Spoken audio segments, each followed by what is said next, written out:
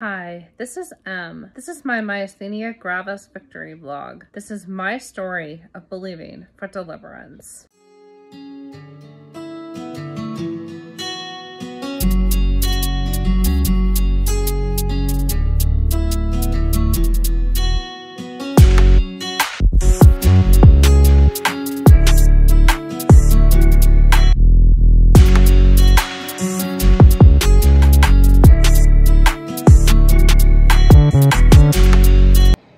Hello and welcome to episode 15 of Emmeline's Deliverance Vlog. Today we're going to talk about pressure, specifically physical pressure, thus the hospital. Hi, I'm in the hospital.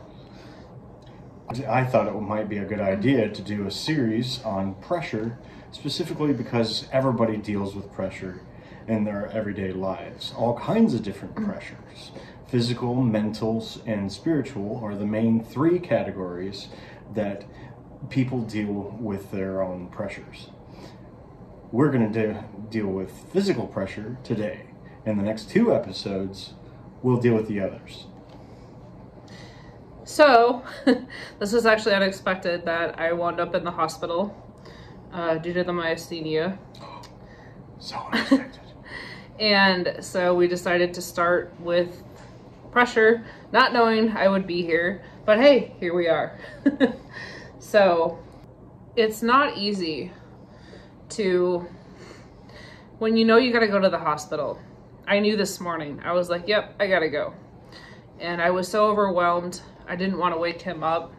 I knew he had to go to work, and I was so overwhelmed, but at the same time I knew it was that thing that I talked about in another episode where you know you gotta go. Yep, it's time to go. However, at the same time, I kept claiming God's promises for me and knowing that I'm capable of overcoming anything. And I'm still capable. I may be here, but I've got the best care right now. So when physical things go really, really wrong, you've got it. You know that you can overcome any challenge with God and His Word. I taught at Fellowship a few weeks ago on stewardship, body, soul, and spirit, stewarding our minds. It's from the Way magazine, right here. And there's an excerpt here I want to share. To have control over one's own mind is powerful. It means I get to decide. I can decide how much of my time and focus is devoted to what is productive and positive. I can decide how long I want to stay angry or bitter. I can decide how much influence outside sources have over my thought patterns. And I can decide to redirect my attention to that which enriches my life and others. This is incredibly freeing, and it is one of the benefits of mental stewardship. And to clarify, if you're going to deal with physical pressure, you're going to need to get your mind in tow to do it. If your mind is in tow, the body will follow. Exactly. I didn't know how to handle today when I first woke up. I was up all night dealing with a lot of issues, and I was scared to even wake up David because I didn't know. I'm like, well, what do I do? What do I say? How do I go about this? But then I put my faith in God, and I know, like the article says, I have control over my mind, and I know how to handle my thoughts as long as I keep them in tow with the Word. And David has something in the Word to share. There's a great example from the Word of somebody who used their mind to control their believing so that way they could get the physical deliverance necessary for someone else. Matthew chapter 8, verses 5 through 8, 10 and 13.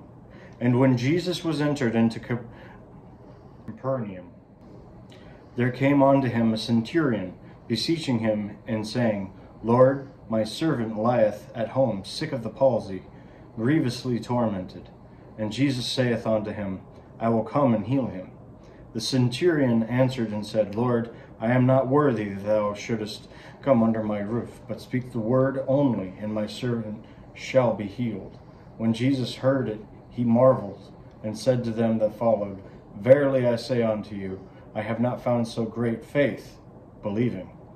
No, not in Israel. And Jesus said unto the centurion, Go thy way, and as thou hast believed, so be it done unto thee. And his servant was healed in the selfsame hour. So the point here is that we may have a lot of challenges, and there may be a lot of physical challenges, but if we continue to keep our believing high, we can overcome them. And getting into the Word daily definitely helps. Yes. So next week, we'll continue our series on pressure, and I won't be in the hospital anymore. God bless you.